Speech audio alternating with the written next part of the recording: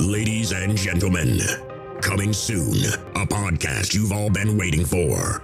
The Movie Podcast to end all movie podcasts. A podcast that discusses and critiques the best of the best and the worst of the worst movies playing at a theater near you. With a host whose opinions have been deemed as fact by your favorite fact checkers. And that's a fact. Without further ado, let me introduce you to the movie maestro, the tyrant of theater, the gumshoe of review, the man that makes theater employees and Hollywood execs shiver by his mere presence. Ladies and gentlemen, the judge, the jury, the sultan of cinema, Justin Henson. Welcome to the Movie Wire.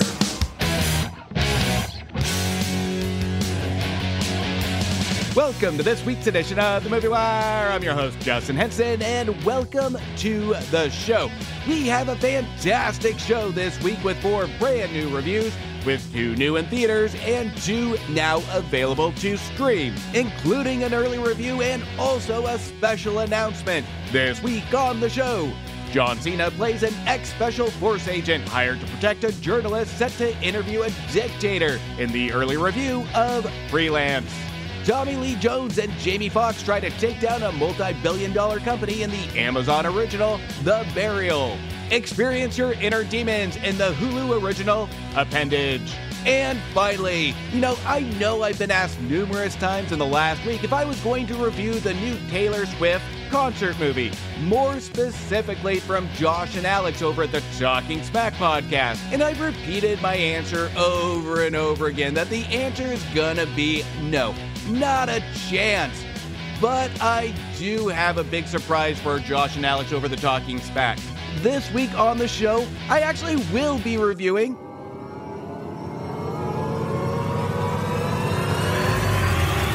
Peter Dinklage in a romantic comedy about a composer who suffers writer's block, and then he has a one-night stand. In the new film, She Came to Me. Sorry to disappoint Josh and Alex. We have a big show to cover, so let's jump right into it. Ready for my verdict? Let's get into it. Out of the windows to watch a roar and a burst of flame. The Movie Wire podcast. There it is. Just meet people like me. Podcast for hot and trendy movies. The Wire. And here we go. Inspired by true events, a lawyer helps a funeral homeowner save his family business from a corporate behemoth, exposing a complex web of race, power, and injustice in the Amazon original, The Burial. Ladies and gentlemen of the jury, how y'all doing? All of y'all that don't know who I am, my name is Willie Gary. Willie Gary. Willie Gary. William Gary. Never heard of him. What's so special about this guy, anyway? Litigation is war. It's a battle. Bam! And I'm not talking about no bullshit either. I'm talking about some Jean-Claude Van Damme ass-kicking shit.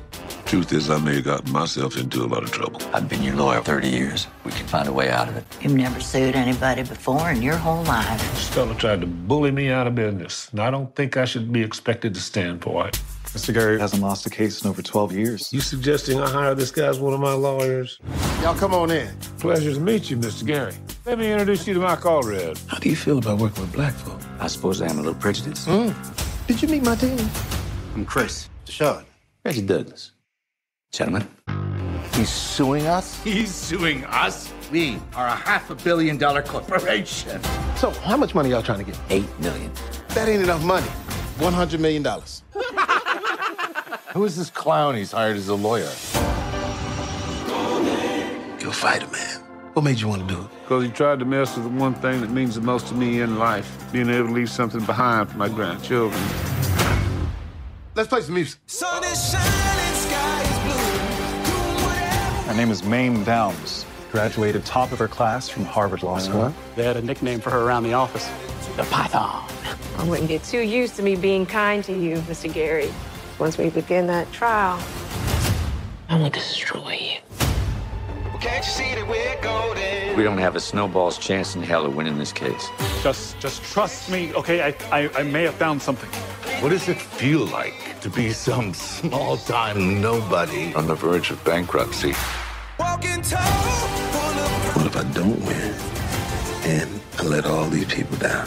You have been trying to turn this into your own one-ring circus. I got my damn life on the line. I know that, Jerry. Did it ever bother you? Oh, the hypocrisy, the hypocrisy. You sit your ass down. I'm objecting, Your Honor. Hey, wait. What's my... Can't split the pole. Can't split the pole. Now, come on, Doc.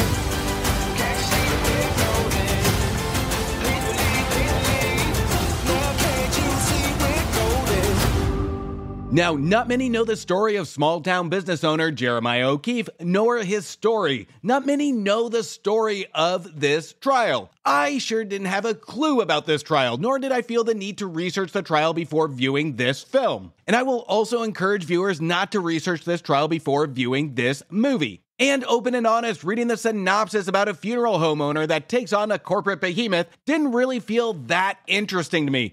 But it did pique my interest with a fantastic team-up of Jamie Foxx, who plays Willie Gary, who is hired by Jeremiah O'Keefe, played by Tommy Lee Jones. And even though reading the synopsis may have given me a preempted yawn, and it actually might discourage people from viewing this film because it doesn't sound that interesting. But let me just say, after numerous weeks, months of just mere cinematic drivel, it took a movie based on a true story about a funeral homeowner for me to stand on my feet and say, "We got one!"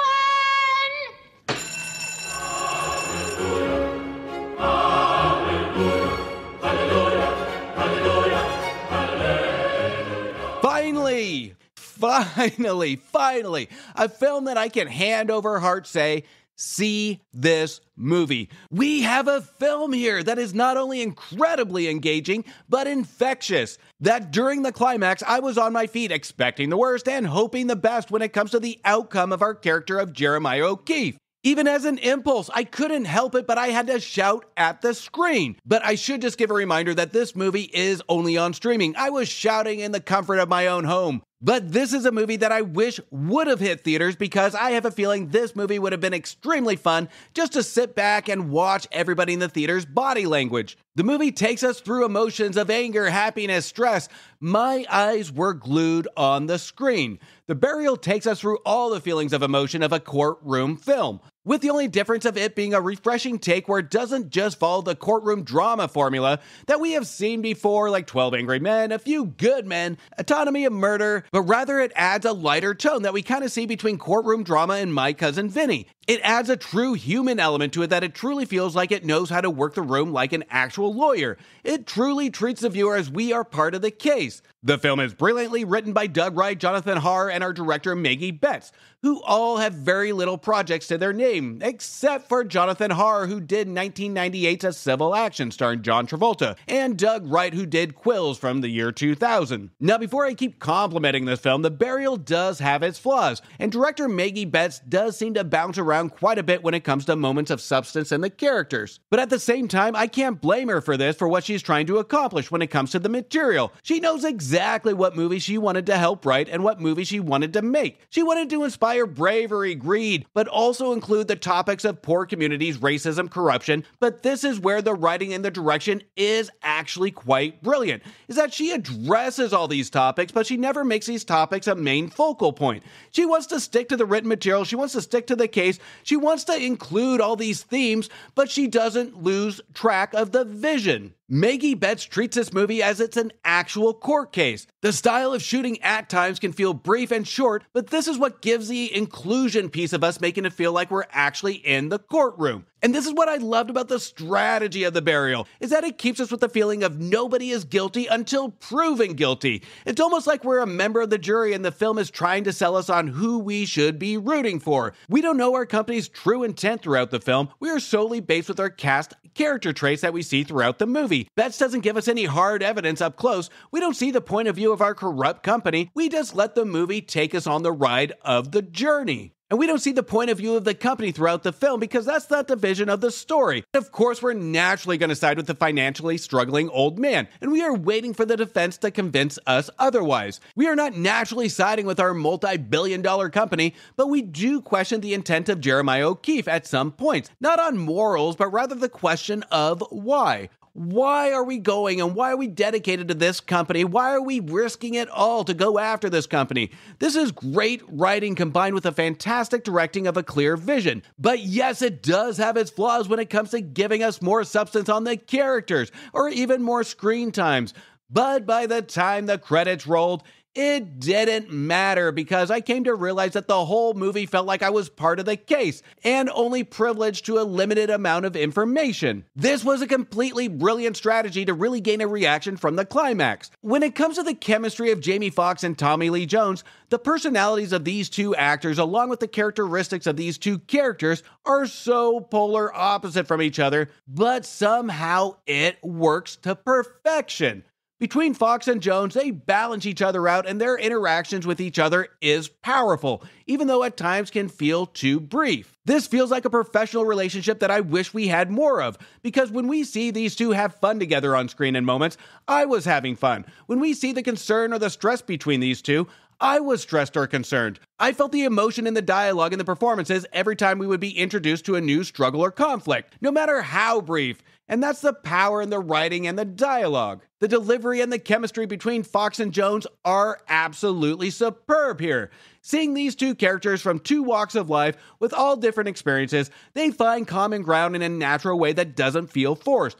Now, one of my favorite scenes in The Burial is a completely memorable scene where we have Fox who's on a phone call with his wife, where he generally feels bad. He feels bad for disappointing our Jones character. And we generally feel not just for our Fox character, but for both characters because we are invested in the outcome of both of these guys. Now, The Burial defines itself as a comedy drama. This again is where the writing is on point. The comedy is never forced or overbearing. The drama never feels over-dramatized. The two genres complement each other in just the right way to not distract from the story, which is truly about Willie Gary and Jeremiah O'Keefe. There is a lot I loved about The Burial, and this will be a movie I turn on when I'm having a bad day, where I can see the story of struggle, determination, and going against the odds with characters I truly like and I'm invested in. Now, earlier in my review, I spoke to some flaws with The Burial when it comes to some tonal problems, some substance problems, or even having more time with our characters.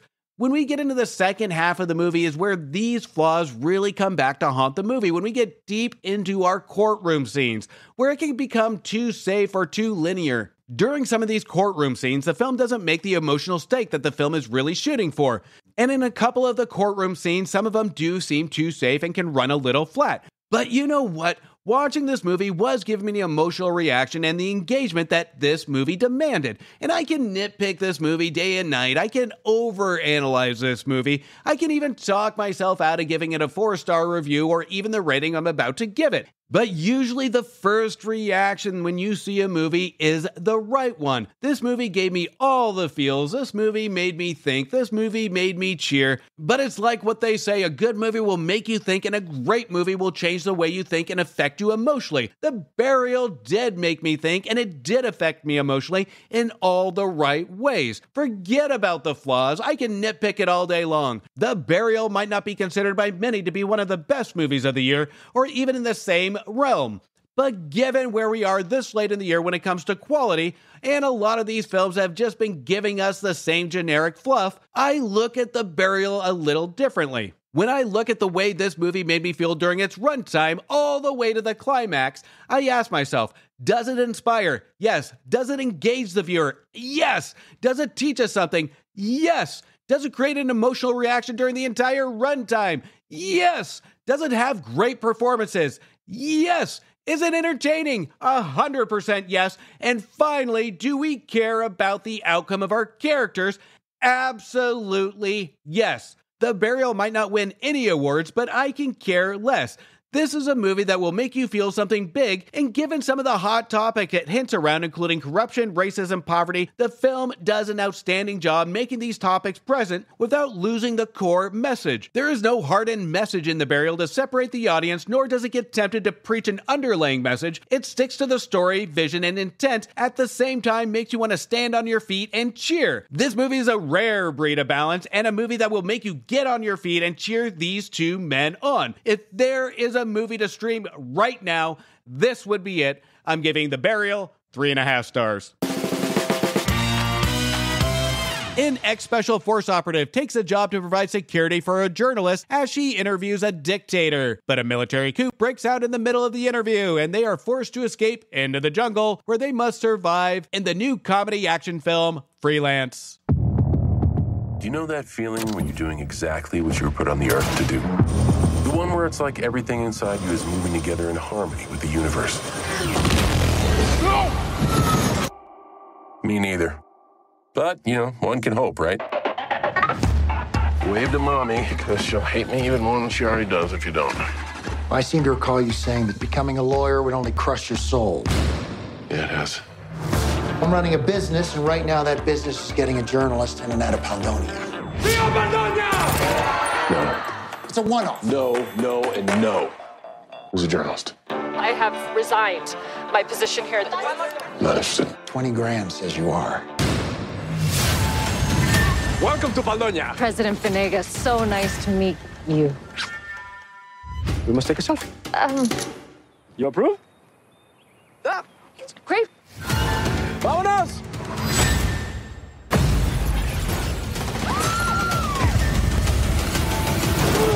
Ow!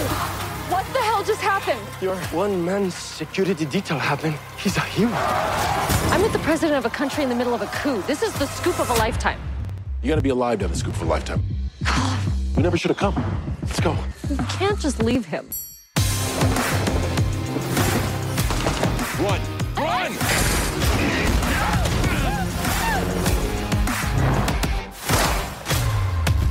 Ready to go, I don't know how to stop. When you start at the bottom, only way to go is up. I'm just doing my job. Do you need help?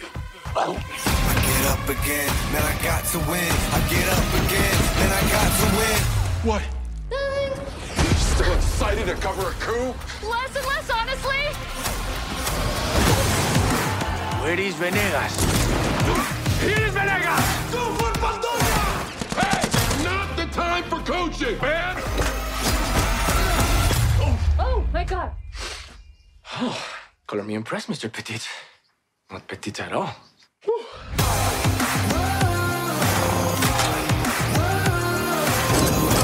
Tell me you got that! Run!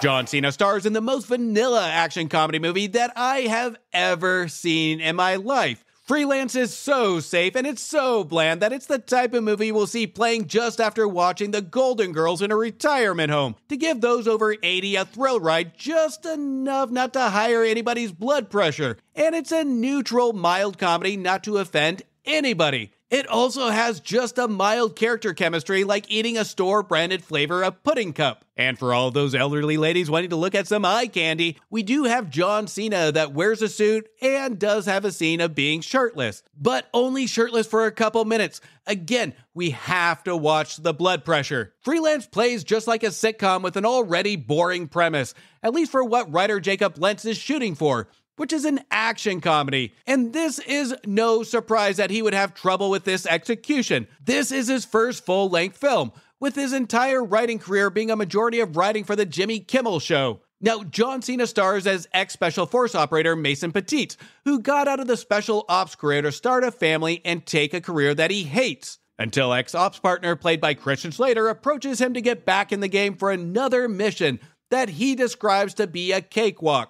And this cakewalk of a mission is to protect reporter Claire Wellington, played by Allison Brie, that has had a string of bad luck in her career and is looking to get back on top with an exclusive interview of President Juan Venegas, a dictator in power played by Juan Pablo Raba. Of course, things don't go as planned and the three end up running for their lives in the jungle. Now, there is some great comedic potential here that we just don't have the same old formula of a big muscle man and a damsel in distress in the jungle. Freelance adds a dictator into the mix to run through the jungle with them. And this is where the writing starts to really show how bland it really is, because nothing ever happens. Nothing is suspenseful, nothing funny. We literally have an ex-Special Force agent, a reporter, and a dictator just roaming the woods. It's like the start of a bad joke with no punchline. We have some dialogue that's spoken, but it really doesn't go anywhere unless it's to move the story forward. It's so cut and dry and straight to the point, you would have thought that your accountant that enjoys the same ham sandwich and Diet Coke for lunch every single day wrote this film. But to John Cena's credit, you can tell he makes a mild attempt to do something in each scene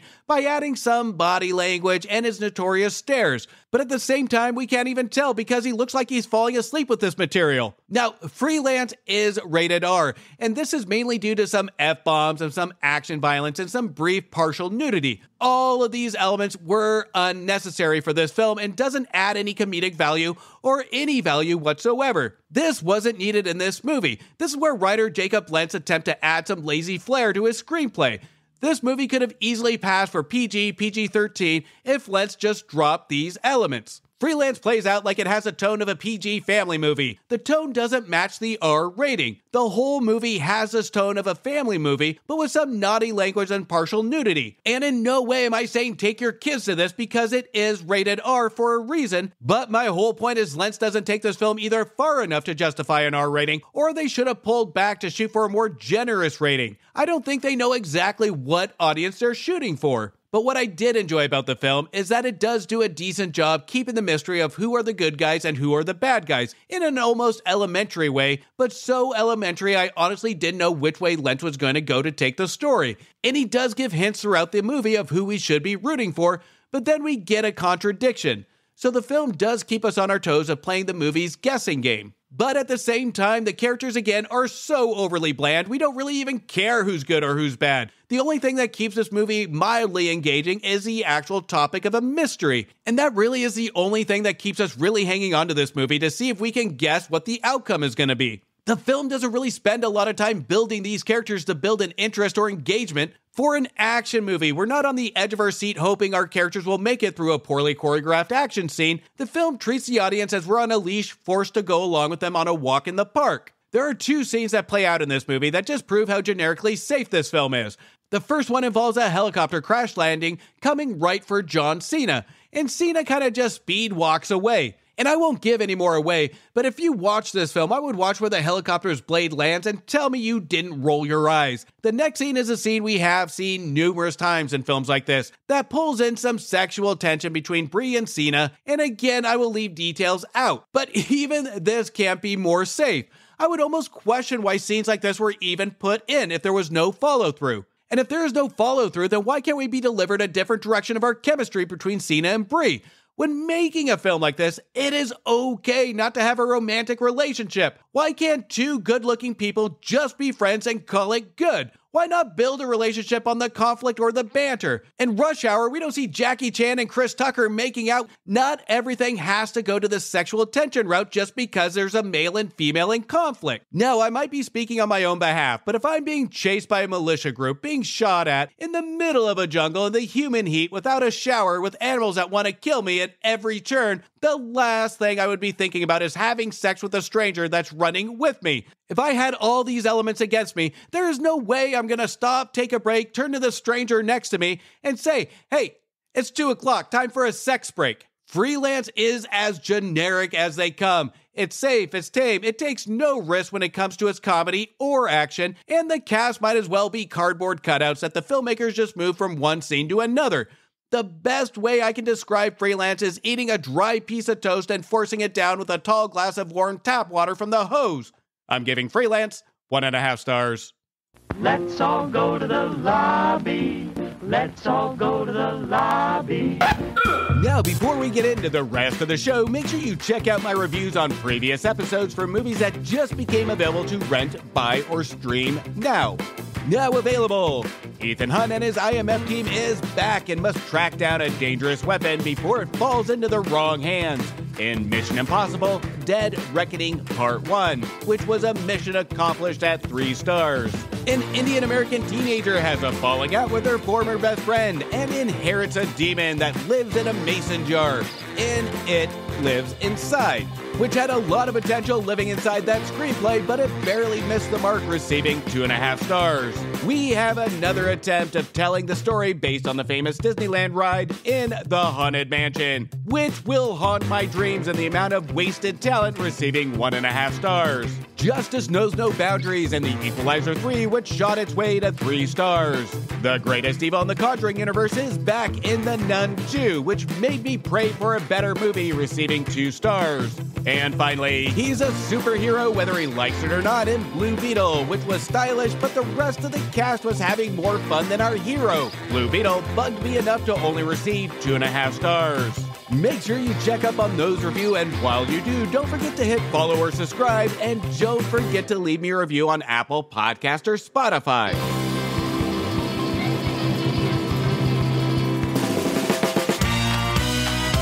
A composer who suffers writer's block rediscovers his passion after an adventurous one-night stand in She Came to Me.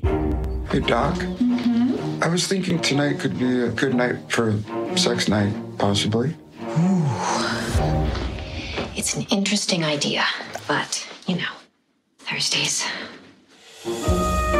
Stephen Lodin, how's the new opera coming along? Good, great. We had discussed seeing a first draft of the score in 2 weeks. 2 weeks. Is that still all right? I'm suffering from a temporary blockage at the moment. No, turn it back on. G-flat. Is he all right? He had a total breakdown after his last opera. I can't do this. You need to take a walk. Jolt your brain out of its little rat pattern. Interact with a stranger. Okay, honey, I have a patient. Bye. Are we going that way? I keep imagining you naked. I don't know if you want to hear more details about these images. No. I bet every one of these people has a story for an opera in them, Levi. What do you do? I operate a tugboat. The wrong hands, this tug is a deadly weapon. I'm addicted to romance. Isn't everybody? I've been arrested for stalking. I had to go to rehab. And not supposed to be doing this. Can't believe that actually happened. I mean, she seduced me, right? She's a witch. The demented tugboat captain who lures men to her tugboat and kills them and eats them. I loved it. How did you come up with that? I was really angry at you. And now it turns out I'm your muse. You what? Oh, Steve, I'll never leave you. I love cleaning. Cleanliness is close to godliness. When my patients are talking, I imagine getting inside their heads with disinfectant and just scrubbing them down. Your tugboat captain came to see me. I'm in love. No! Just admit that I had a magic effect on you. My imagination came up with the story. My talent wrote the music. I mean, you don't kill men and eat them, do you? Well, I haven't yet. You know I can't resist a romantic story, even if I'm not in it. Peter Dinklage, Anne Hathaway, Marissa Tomei in a romantic comedy. Can a romantic comedy really go wrong with a cast like this? The answer is yes. Now, before I break it down, let me just say all 3 of these cast members between Dinklage, Hathaway, and Tomei, their performances are fantastic. There is absolutely nothing wrong here when it comes to our talent. Actually, they are the reason this film is marginally engaging. She Came to Me has an interesting story and an amazing cast, but sadly, the written characters are already bland. And by the time we get to the climax, the character development we don't really see. The characters don't change much, and they are still, bland. But the conflict each one is put into crescendos into what the film wants you to believe as an emotional chaos, and I didn't buy it. I didn't believe in this stressful chaos that the writer-director Rebecca Miller presents. This isn't the fault of the cast. The cast performs the written material to the best of their ability, and they do a fantastic job for what it is. The problem is the fact that Miller doesn't have enough substance in our characters to really give them a lift into a believable progression. Our characters are in the center of a conflict, and our situations just circle around the characters and then just drag the audience around with it, instead of the other way around. Now, Peter Dinklage plays Stephen, an opera composer that is having a mental block for his next opera. He is married to an OCD psychologist's wife, Patricia, played by Anne Hathaway, and her son, Julian, played by Evan Ellison. Stephen is struggling to find some motivation for his new opera until Patricia kicks him out of the house for the afternoon to help him find some motivation. There, Stephen meets a ship captain, Katrina, played by Marissa Tomei, who then becomes his muse. Now, each character in She Came to Me has their own individual conflict, And what Rebecca Miller tries to do is intertwine these conflicts to the point of intersection before the climax. But this just doesn't work. And instead, the conflicts crash and burn when it comes to the point of intersection. Our writer and director Rebecca Miller has a very cut and dry way about her writing, and that also includes her directing, as we've seen from her previous films such as 2017's Maggie's Plan, The Private Lives of Pippa Lee, and The Ballad of Jack and Rose. She tends to focus on a one-sided piece of the relationship conflict and gives no contradiction of curiosity. In this film, for example, in She Came to Me, we look at Stephen and Patricia's relationship. We get subtle hints of a problematic marriage, but we don't see the why. We don't have this feeling of their marriage is on the rocks. We don't get any in-depth look. The interactions we get between the two is that they seem like a normal married couple with their own flaws, and we still get this vibe that something's wrong, but we don't understand why. They're civil together, they conversate, they seem to know one another, and we don't spend enough time to know their relationship to really judge or determine who they are, because Miller dives right into the first conflict without the audience or the viewer really understanding what the conflict really is. During the runtime of the film, when we spend time with each character and their flaws, every time one of the characters has a conflict, I had to ask myself the question of why. Why do we have marriage problems? Why do we have a writer's block? Why?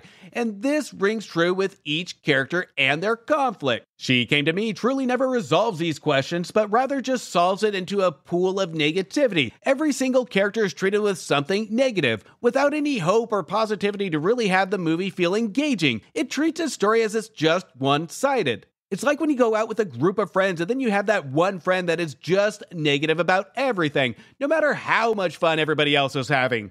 You're enjoying your day, everything's going your way. Then along comes Debbie Downer.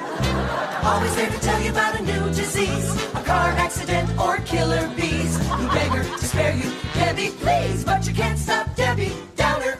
She Came to Me is truly a Debbie Downer of a movie that even when it attempts to form happiness at the end, it doesn't feel like a happy ending because Miller leaves too many loose ends. We don't get full closure with all of our characters, especially the ones that really needed to have a conflict resolved. Now, the movie describes itself as a comedy drama, and I must have missed something during the runtime because there was maybe one time that I actually chuckled, but I didn't find anything funny about this film or the conflicts, which we could have used in a lot of these scenes to really add some likability or at bare minimum, a sense of positivity to our situations. The emotional balance from start to finish is way off. It's just one-sided. This movie isn't meant to make you feel good, but rather just makes you depressed and just makes you feel lousy. I can't remember the last time I saw a comedy or a comedy drama that just made me feel lousy walking out of it with no sense of happiness. But in all fairness, when we finally reach the climax, there are little bits and pieces that I actually did like. There's a tad bit of sweetness to it and a little bit of fun that Miller has with it. But this is one of those climaxes that adds a little bit of frustration, because the climax reveals what this movie could have been if written and executed properly. Miller had some great ideas and direction in the final act, but by the time the credits rolled, we again had to ask the question of why, and I had to add the question of what. Why did that character make that decision? What happened to so-and-so? And I left the theater not only feeling down and lousy, but also now a little frustrated. She Came to Me has a cast and a story with so much potential, but it lacks any sort of substance to really like or care about these characters at all. The movie allows the conflicts to work the characters and not the characters working the conflict. The only thing keeping the movie alive is the cast that really try their best to make this film at least entertaining. You take away the brilliant cast and the only thing you're left is a plot to a year-long soap opera. I'm giving She Came to Me 2 stars.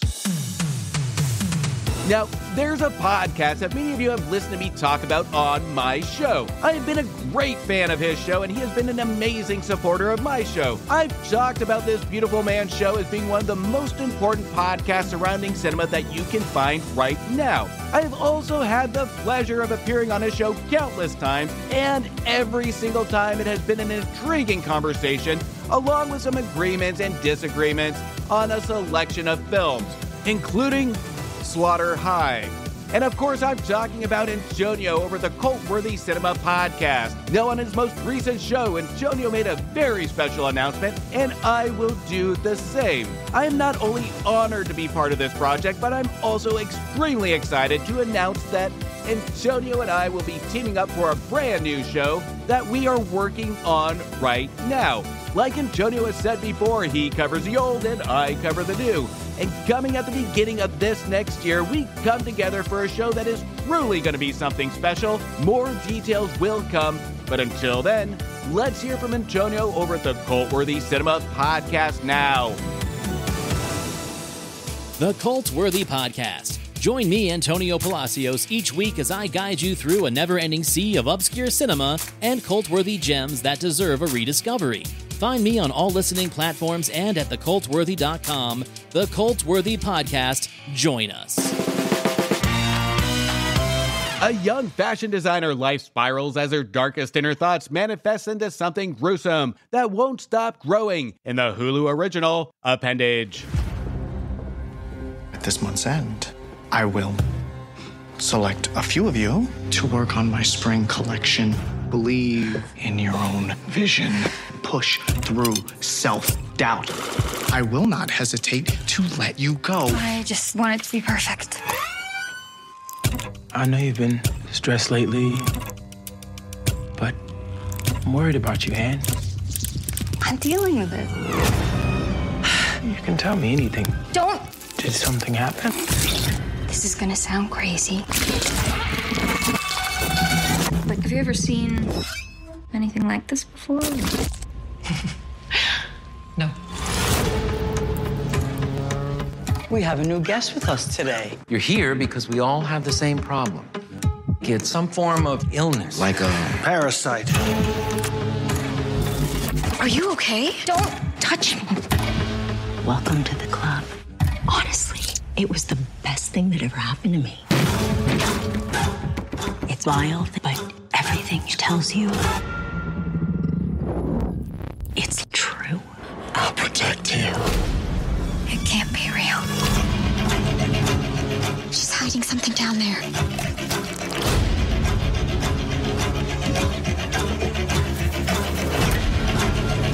You can't get rid of me. So delicious.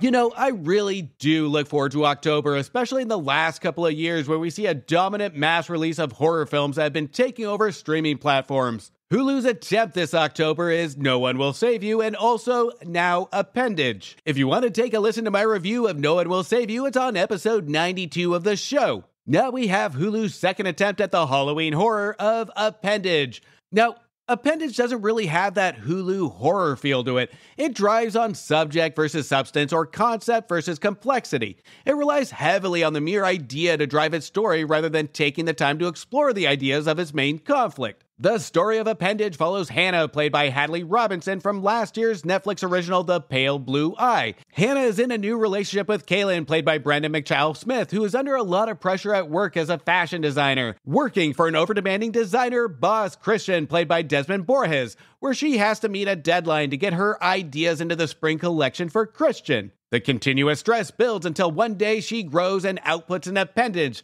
that opens up a curious past in her thoughts and built up anger and aggression in the form of a creature. Now, there's a lot of layers to Appendage and a lot more of in-your-face symbolic messaging that is a lot more simplistic than what we got from No One Will Save You. The differences that we have is that Appendage knows how to land the messaging in a more simplistic way without trying to be something that it's not. Even when we get a first glimpse at our simplistic and fake-looking creature, at the first sight of the ridiculous look of it, we want to smile and laugh out of the pure cheapness of it. But there is a certain unease that the director and writer Anna Zalakovich creates that turns our laugh into an awkward chuckle, where we have this lingering feeling of a vision of something that's to come from our writer and director. This is Anna Zalakovich's first big writing credit, and I have to say there is a lot of potential here when it comes to her directing style. There is an edginess she puts into her lighting and shots that even with a cheap-looking creature, she really adds a sense of unease and curiosity of what's to come. She knows how to build a story with her proper vision, but where the problem lies is with the writing,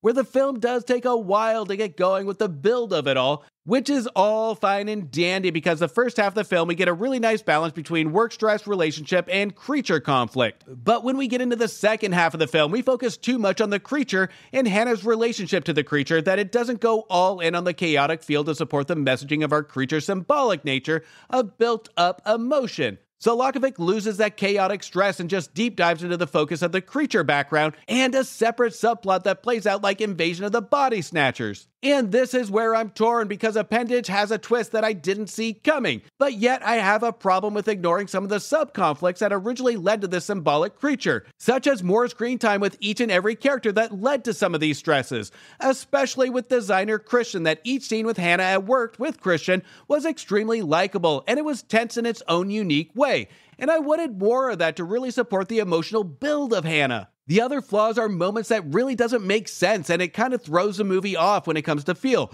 where it really doesn't make sense or it feels out of place like it was meant to be cut out. For example, we have awkward conversations with Hannah and her mother on the phone about a dinner party that seems way out of place, too brief, and it made no sense when it comes to the conversation. It needed way more background and build to really convince the viewer. It just felt out of place to the point, if you took it out, nobody would notice. A lot of these conversations inserted by Zolokovic that seemed like they're just being thrown in to convince the audience of a symbolic message of the apparition, or to try and over-validate the reason why we have the apparition. Or Zolokovic thought that she wasn't clear enough of what the apparition was, and she's throwing in random additional things after the script was originally written to give and justify the reason why, to ensure the message is landed. And with all these moments of these conversations that really don't make sense, this is where the movie starts to tumble downhill when it comes to its conversational build, and it tries to go more on over-explaining the motivation of the apparition. This is where the second half of the movie starts to have trouble balancing messaging versus just being a creature feature.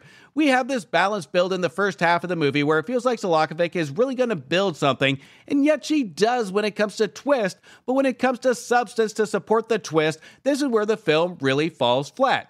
But I have to say, I actually did kind of enjoy this movie. Is Appendage scary? Not so much as it is unsettling, because what Zolokovic does right is doing a fantastic job at creating relatability on mental stress of trust, work stress, and the stress of thinking of past mistakes, and giving a visual of the output of the toxicity of the result. But to its credit, even though not scary, Zolokovic creates an entire runtime of just pure unsettlement.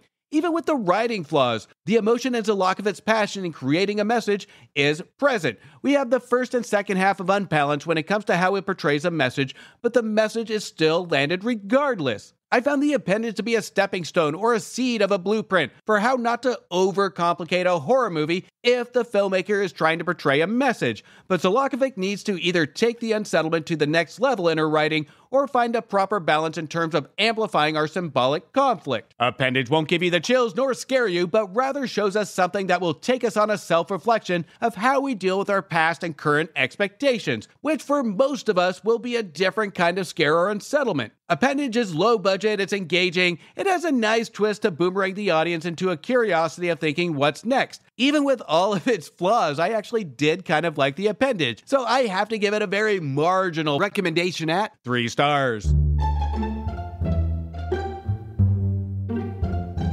And that's a cut on this week's edition of The Movie Wire. I want to thank you for listening and thank you for your support. You can also show support by following me on Instagram, Blue Sky, X, Thread, Facebook, TikTok, and Letterboxd at Movie Wire Show. And don't forget to leave me a review on Apple Podcasts or Spotify. Until next week, do me a favor. Make sure you stay for after the credits to show the respect to those that put their blood, sweat, and tears into making a feature film and support your local movie theaters.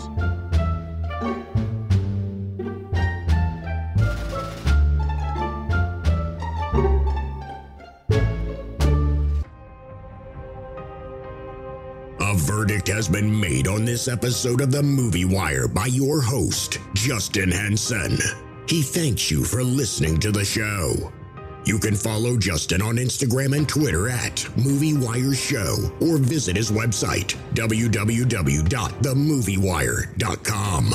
Oh, and don't forget to leave a review on Apple Podcasts and Spotify. I'm sure he'd love to hear from you. Until next time, we will see you at the movies. Thank you for bringing me to the movies.